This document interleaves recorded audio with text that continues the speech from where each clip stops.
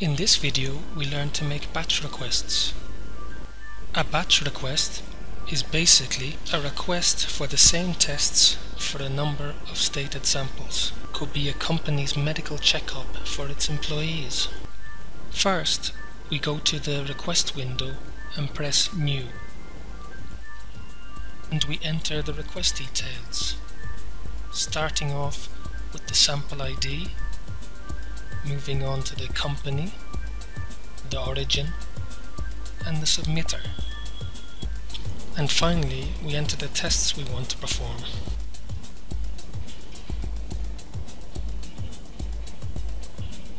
To enter the number of requests of the batch, we press the shortcut key F7.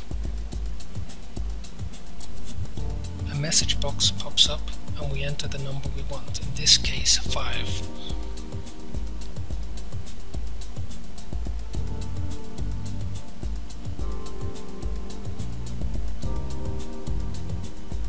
Now we have completed the batch request. The requests go from sample ID 3 to 7.